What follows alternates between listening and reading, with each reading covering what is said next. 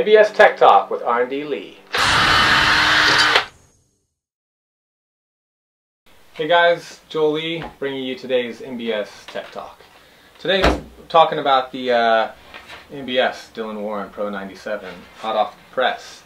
So basically a couple things that you'll see on this board that's new. A lot is kind of technology that's just tried and true that works for us. So in terms of the materials that we're using, fiberglass, composite, all that type of stuff, continuing with all that. One of the main differences is we've changed this board over to a horizontal lam composite construction from the reverse cap composite. And what that's allowed us to do is actually get concave back into the deck, which is one thing we listen to a lot of feedback, and that's one thing that people have been asking for a long time, is just to get that nice kind of concave feel, and it's something that we couldn't do with the reverse cap composite. So that's probably the biggest thing that you're going to know in terms of actually touching and feeling this deck. The other thing is stiffness with the added concave and the special layup that we're doing for this one. Really aggressive layup. You got a really stiff, poppy deck. So probably the stiffest deck that we've made to date. Once again, feedback from all the pros. They're doing huge stuff, massive drops. They don't want to bottom out. You don't want to bottom out. So that's kind of what we've done with this Dillon Pro 97.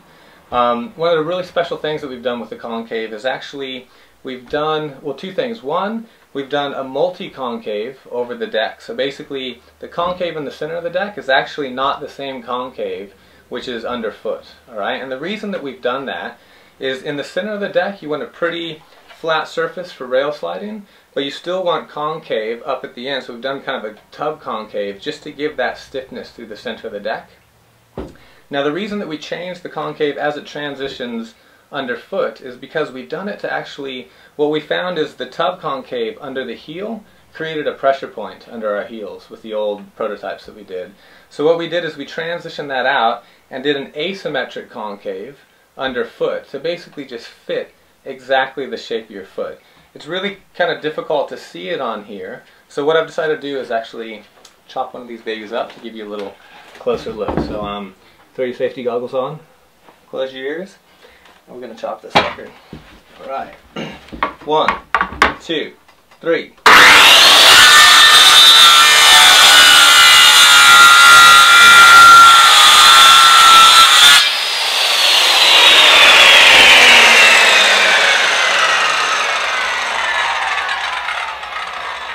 Always adjust your blade. So we're going to try that one more time with a little deeper cut. Alright kitties, hold on.